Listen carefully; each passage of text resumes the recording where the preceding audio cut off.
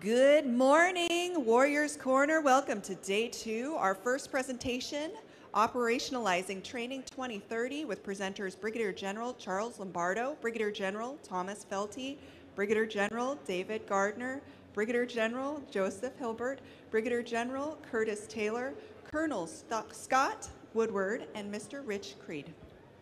Hey, good morning. Thank you very much. What a great day and what a great topic to start today.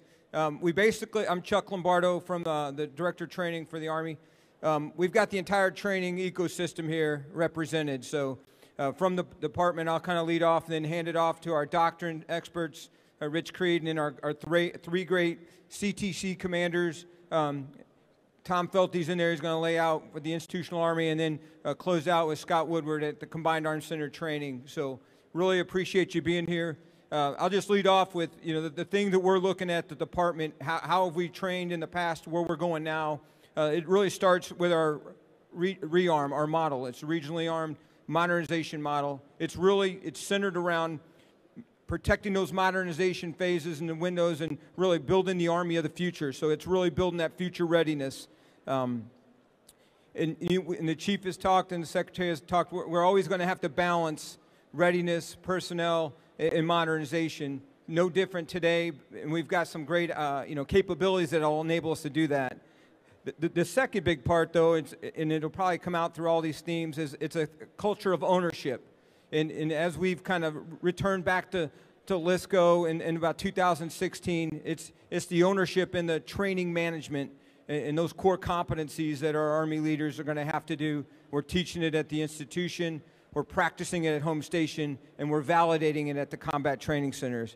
And then the third and final thing before I hand it off to our team is the principles of training that Scott will talk about. But one of the big themes is the fight to train and train at levels that you can sustain, and we have to continue to do this in a multi-echelon training. We know that the Chief has kind of laid out the foundational aspects of our training strategy. The department's going to continue to fund that T1, T2 strategy, but we know you're going to have multi-echelon. It's going to have to be distributed. Every round fired is going to have to train as many echelons as possible. And so, without further ado, I'd like to hand it off to the rest of our teammates here, and they're going to kind of explain how they're getting after that in that vein. Rich Creed, over to you, sir. Thank you, sir. So good morning. My name is Rich Creed. I run the Combined Arms Doctrine Director at the Combined Arms Center at Fort Leavenworth, and we now have a book, right, FM30. It caps our capstone operations doctrine that makes MDO, multi-domain operations, the Army's approach to how it conducts operations across the competition continuum. All right, so when we talk about training, what we're talking about is training to do what? And so you see the description there in the orange box at the top, what multi-domain operations are. And I call our attention to a couple things. One, a combined arms approach, right? And so we communicate our culture to the next generation. It's not something that's automatically inherited. So what is combined arms in the 21st century? And to what degree does that mean, including the understanding and those repetitions necessary to employ those joint capabilities, right? And then we do it across 3 contexts. And that requires a certain amount of education and training as well to understand the purpose of the operations we conduct during competition below the threshold of armed conflict, during crisis like in Eastern Europe now, or during a conflict. And so you see the organization of the book on the left, and then our model of the operational environment.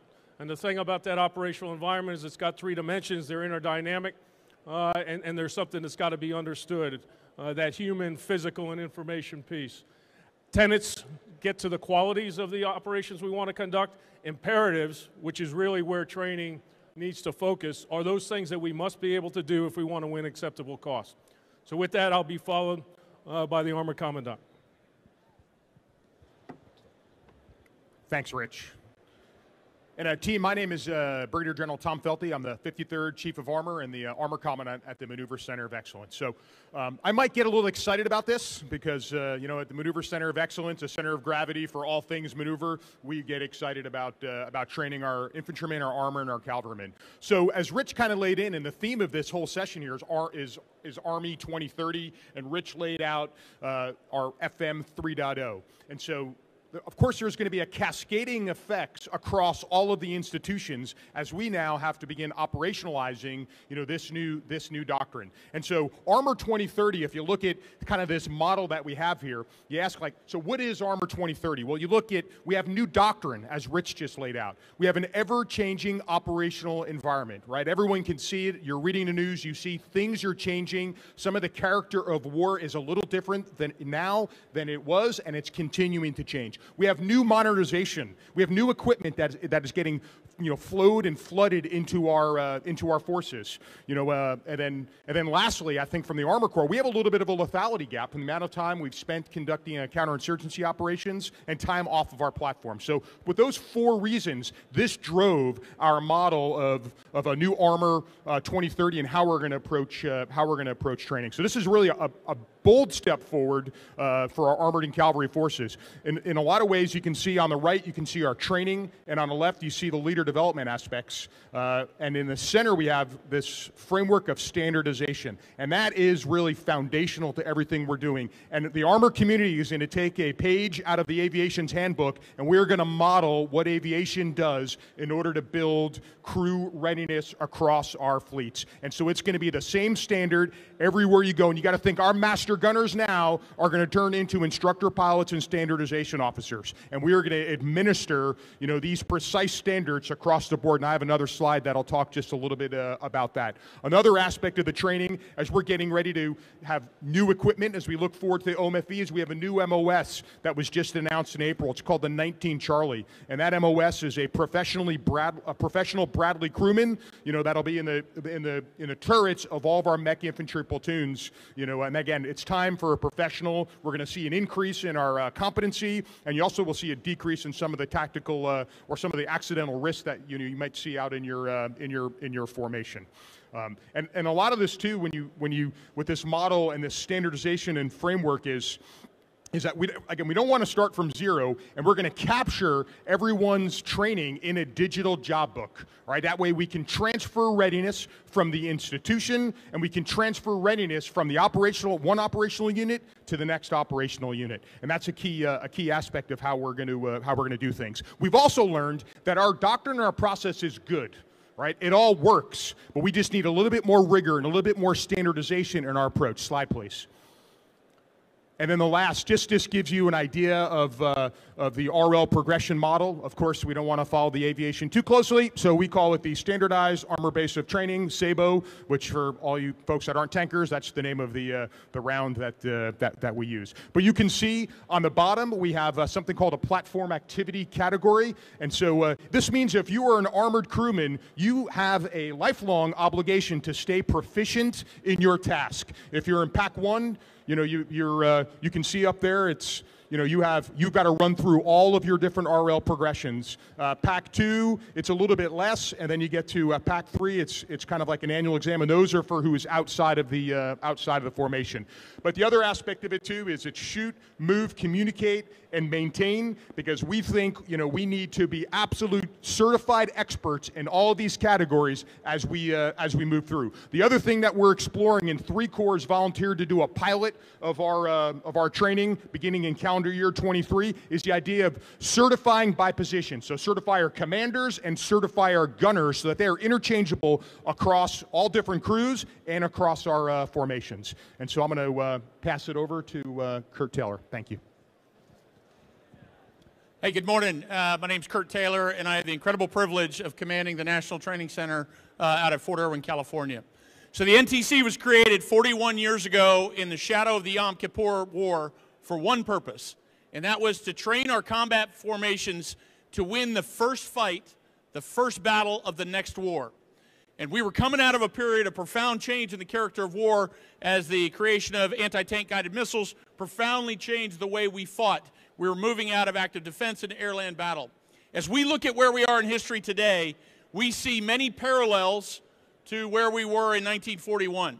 Since that was the event that led to the creation of the NTC, we've got to think about how does the NTC change now in light of the evolving character of war that we're seeing at in Ukraine and in Nagorno-Karabakh. So the National Training Center is moving in 4 simultaneous lines of effort to adapt the way we fight and the experience we provide to tactical units in light of the publication of multi-domain operations and in light of the changing character of warfare that we're seeing in theater. First and most important, if you saw FM 3.0, which came out yesterday, it talks about one of the imperatives is we must operate in an environment of pervasive surveillance. We must operate with the understanding that all our activities will be observed at all times. We are bringing that to life, that transparent battlefield, to life at the National Training Center.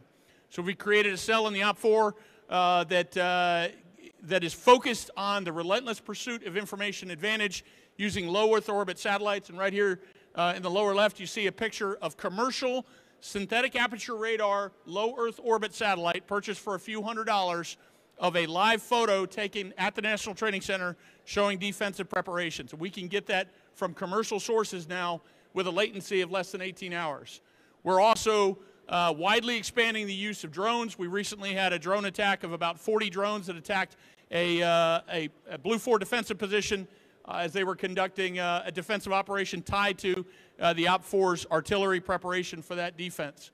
We're also using the EW spectrum to find, fix, and locate the Blue 4 throughout the battle space. What we have observed over the last 8 or so rotations of doing this is generally by training day 3, this organization can establish about 90% target custody of Blue 4 locations. And so this is a real challenge that we're facing every day here at the NTC. And if you come to the NTC, you will absolutely see that. The second, increasing the effects of enemy fires. We're going after command posts. Last rotation, in 9 days, we struck 54 command posts during that time, 54 separate attacks. And so we are driving units to find creative ways to make their command posts more survivable. Third, we're bringing the division into the fight. The division is a critical element of the tactical fight and is the decisive element of tactical maneuver. So we're bringing our divisions in. We just had 1 AD out in the box. Their division operated in parallel to the BCT in the box. Next, in February, we'll have 3rd ID. The division come out in advance and conduct shaping operations as it prepares its BCT to enter a rotation right behind it. Finally, one of the tenets of multi-domain operations is endurance, and we are working to bring the division in to create that endurance through a much more focused regeneration process that includes an external QA/QC. So we're not letting units leave, thanks to General Pappas and the direction he's given from Forces Command. We're not letting a unit leave until they get to 90% operational readiness rate, so we return them back to the force ready to fight. So those are the 4 main initiatives we're working on at the National Training Center. I'll pass it over to JRTC now. Good morning, everyone. I'm Dave Gardner, and I'm the Commanding General down at the Joint Readiness Training Center and Fort Polk. So as Kurt Taylor, my counterpart at the National Training Center, mentioned, I say it a little bit differently. When I was a young man, I was made to study a book called America's First Battles. I think the combat training centers were created to be the antidote to those America's First Battles. Much like 80 years ago, Marshall said it, we want the mistakes to be made down in Louisiana or at Hohenfels or at Fort Irwin. We don't want them to be made overseas. So what I'm going to share with you this morning are just a few things, 3 of them specifically, that I'm thinking about as I go to sleep at night, wondering how we are going to be the instrument of change for the Chief of Staff and the Force Com Commanding General. The first is the division is now, under large-scale combat operations, the principal tactical formation. So how do we do everything in that context? But more importantly, how do we preserve the training audiences intended by each event, whether at home station or at the Combat Training Center, and essentially become experts at multi-echelon training? The second thing is we enhance our learning opportunities is not just becoming experts at multi-echelon training. How do we get better at multi-location training, leveraging the full spectrum of live, virtual, and constructive operations to link together on vast distances, multiple formations that replicate that core and that division fight? And then the third thing is I think about multi-domain operations at the combat training centers and at Joint Readiness Training Center. How do we model the capabilities that we will experience on the modern battlefield into 2030? And I think of it in 2 ways, and I try not to be confused by that. How do we first paint the environments? How do we paint the environments of transparent, congested, degraded, denied, environments for our soldiers training in that fight. But then secondly, and more importantly, how do we drive the training outcomes that we need?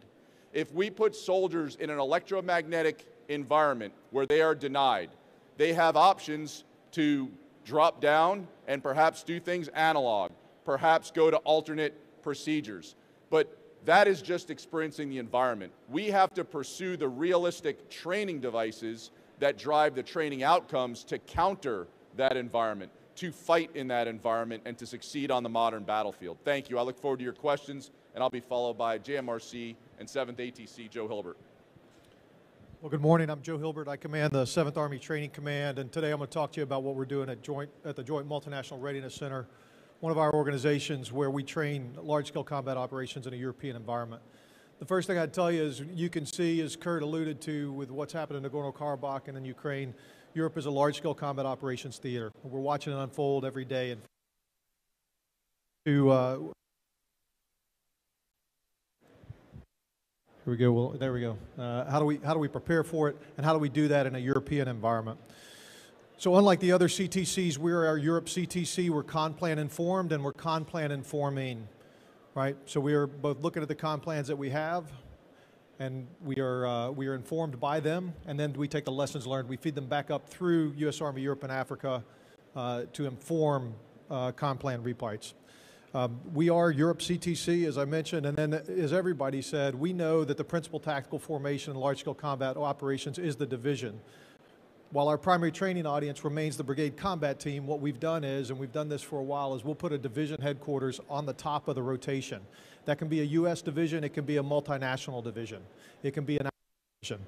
As an example, recently we had 1st Armored Division from Germany as the HICON.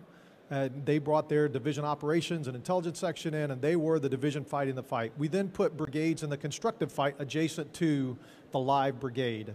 So in that particular rotation, we had a Slovakian brigade in the north, and we had a Croatian brigade in the south. That division had command and control of those 3 brigades, plus a Lithuanian brigade, a Latvian brigade that was the primary training audience with a U.S. battalion inside it. We provide a constructive division artillery and a constructive combat aviation brigade so that the division can fight all of those elements that they normally have. It is a multinational division, even if it's a U.S. headquarters. We're going to give them a NATO order, and they're going to be considered multinational division Hohenfels. Thanks. A little technically challenged there. We've got the complete wrap in there, but at the end of the day, the main focus remains that primary training audience. So the division, the other brigades, they're all secondary training audiences, and it's allowing them to get a good rep in it. As Chuck mentioned, we've got to make use of every training opportunity to train at different echelons concurrently, and that's what we're able to do. The final thing is we are not an agnostic training center, so we are a European training center. We train on European terrain, obviously. The physical terrain is the terrain of Central Europe, but we create a European operating environment. That includes European interagency partners. So every rotation will have folks, we've had folks from the Technisches Hilfswerk out of the Federal Republic of Germany, a FEMA-like organization. They'll bring their actual people into the rotation and function in that role in the rotation. We've had Bavarian Red Cross do the same thing. And then most recently,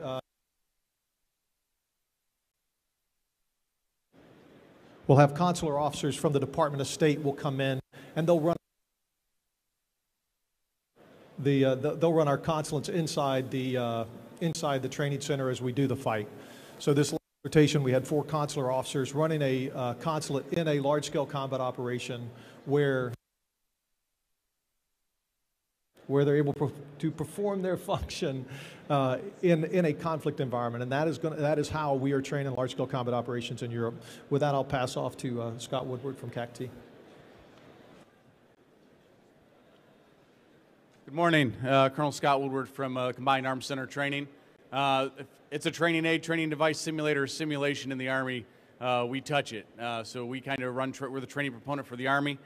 Some things we're excited about. You know, 7.0 came out last summer. 7.0 is going to get us back on track, and what we need to do is training management. So we're working with our professional military education systems, company commander, first sergeant courses, to teach these young leaders how to plan, prepare, execute, and assess training. Something we've got away from in the past 15 years. We're really going to focus on getting back on that. Our warfighter program. A lot of exciting things about the warfighter program going forward. Where we used to do multinational warfighters every other year, we're now going to start doing them after this spring every year. So multinational, more joint, and we're going to make sure we touch all domains. We just had a really exciting warfighter out in Indo-PACOM with First Corps, one of the new scenarios we built specifically for them. So we're working on modernizing that program as well. Home station training, looking at upgrading and modernizing our ranges for home station training, building ranges for mobile protective firepower. We're getting ready to design ranges for the next generation squad weapon. And then we've got some exciting things coming with our targetry. We're using these deployable range packages in Europe right now to support our troops that are deployed over there, and also use with our allies with trackless moving targets. And we're developing for the future here a thing we call a multispectral target, which has a radar signature, will emit an EW signature, and can replicate multiple thermal signatures so that we can use the same target form to replicate different vehicles on the same range.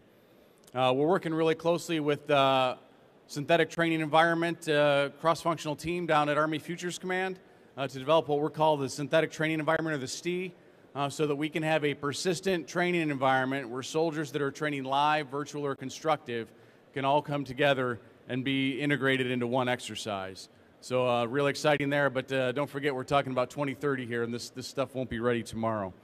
And then lastly, Center for Army Lessons Learned falls under us, and right now they've got a huge effort going on to collect observations from the Ukraine and disseminate those out to the force.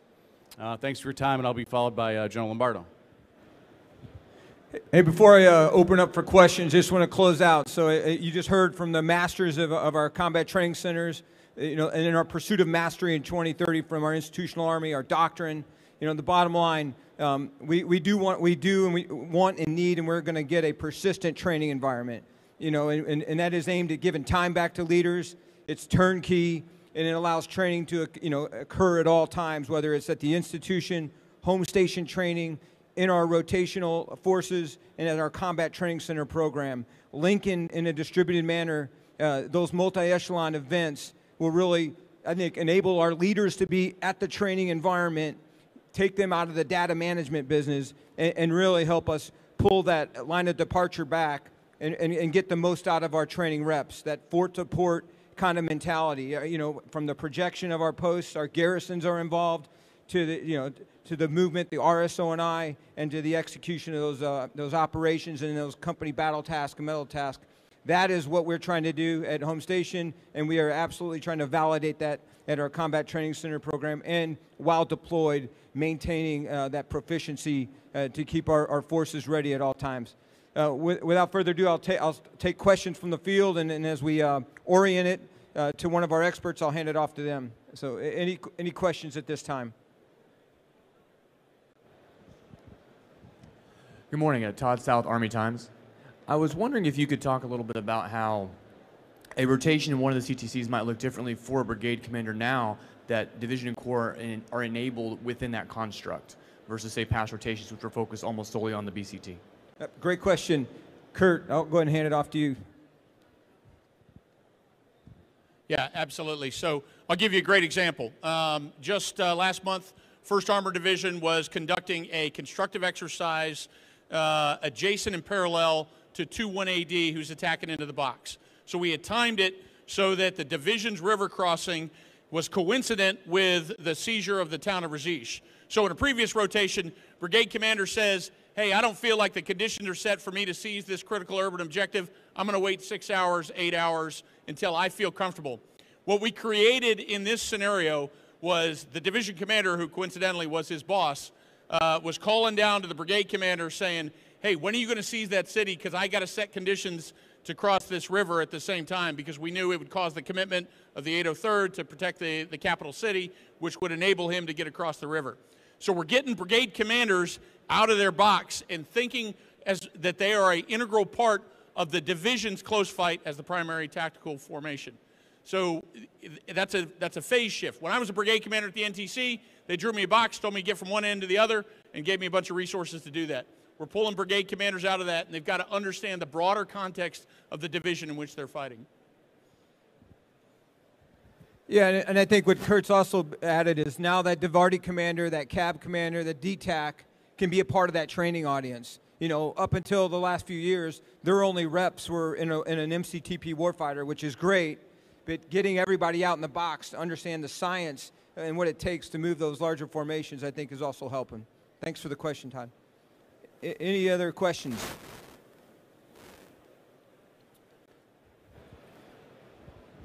Francois, sir. Yeah, nice to meet you. French liaison officer to Fort Leavenworth. You need a new way of managing the talents with modernizing your army. How will the new way of doing training help you find the new talents you're needing? Yes, sir. And we could probably, Todd and a couple of us, or Scott can talk about this, but the talent management, the training management today and where we want to go, we think directly enforces the talent management of the 21st century, as the chief talks about it quite a bit. And I think Tom Felty's points could lay that out as we're looking at his progressions. Thanks, Chuck. And thanks for the question. Great question, because as our chief says, people are everything for us, and getting that right, those right people selected early as lieutenants matter. And so right now in our branches right now, we have something called talent-based branching. And so as the branch chief for armor, we lay out the knowledge, skills, and behaviors of the officers we're looking for, and we get to vote on every single cadet in the Army. And so there's a little bit of a match. You have an officer that shows interest in your branch, but then there's also certain things that we're looking for in those officers that we know that it's kind of like lead indicators that they're going to be successful in our branch. And so those are some of the ways of going very deep into the cadet pool to make sure that we're assessing the right officers. Now, as we go towards Army of 2030 and beyond, in fact, just a couple of weeks ago at the Combined Arms Center, led by the Mission Command Center of Excellence, we were looking what are those 2030 and 2040 knowledge, skills, and attributes and behaviors that we're going to need within our branch to make sure that we know what they are, so we can assess in time for those officers. Thank you. Yeah. Yes, sir. Joiner. Hey, what's going on, sir? Joiner Livingston. As you're kind of working toward, this persistent training environment, what data challenges are you seeing with respect to data generation, aggregation, visualization, and how you're doing that in tighter time cycles to give more near real-time feedback to units, as well as to accurately represent like units in the constructive domain? Well, I know we got the great William Glazer here for the synthetic training environment. I don't know if they're challenges. It's just really the priorities of how we're tackling this. I know we're working on where we adjudicate, data, the tactical computing at the edge, in the training environment. But then I think, as Tom has talked about, and some of our other folks, the capturing of that training event is, and the training rep custody along the continuum is the other piece that the training management tools will package and pick up from the STI. So those training events will be captured and then passed along into the legacy systems, our DTMS, or eventually into ADIS, to form that more of a three-dimensional training record, for the training at large. Now, the local, actions on the objective and all those trainings, I think we're working through that right now. And Will, I don't want to put you on the spot, but I think we have options that we're working through, and we're in soldier touch points right now to do that. Yeah. Yeah. Thanks. I think we have time for one more question. No? Okay. Hey, look, thank you all. We'll end where we began by thanking you all for coming. I know this is a very passionate subject for all of us. It's our golf game, if you will. So thanks to give a round of applause to this incredible cadre of folks that have laid this out for us. Thank you very much. Have a great day.